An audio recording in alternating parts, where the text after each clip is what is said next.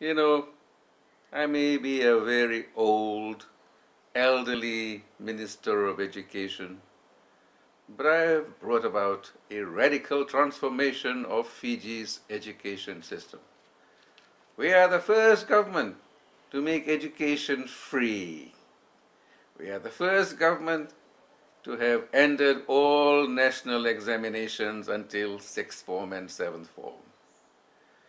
We are the first people to have said that schools can't raise funds from the parents and families. And we are the first government to retire teachers and head teachers and principals at the age of 55.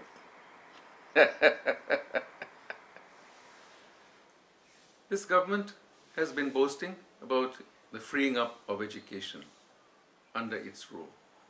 And yes, it has been a very, very positive measure that no child is now denied a place at secondary school, no qualifying child is denied a place at tertiary institutions. They have either access to scholarships or they are able to take out a loan, which has to be repaid after they graduate. That indeed is good. But I remind you that other governments previously had also begun this task of making education free. Previous governments had made primary education free, and they were moving step by step to make secondary education free as well. So it's not true to say that this is the first government which has ever thought of making education free. While we are at it, let me remind this government also of some of the things which they have done which have been extremely damaging to our education system.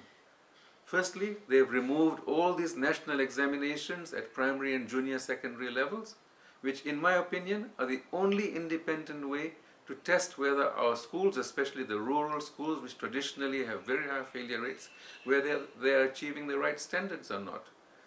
By letting everybody progress through the system without national examinations, you are reserving for these people the shock that when they get to Form 6 and Form 7 and they apply to either USP or Fiji National University or Fiji University or some university overseas, they are found to not have the appropriate standards.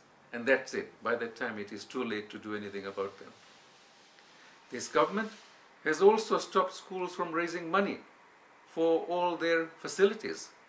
I can assure you that you talk to the top schools in the country, secondary schools or primary schools, they will tell you that the per capita grant that the government is giving them is not enough to provide the quality education.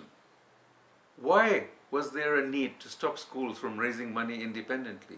All that happens, of course, is that schools are being forced to provide a low quality education at school, while the rich children will go home and their rich parents will provide them with all the computers and books that they need.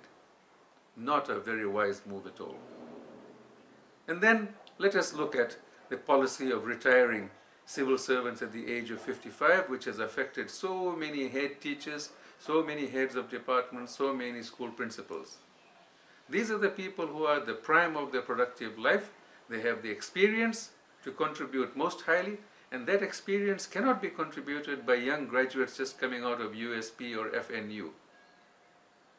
We could not afford to lose these people, and yet this government applied their 55-year retirement rule to these experienced people who we could ill afford to lose.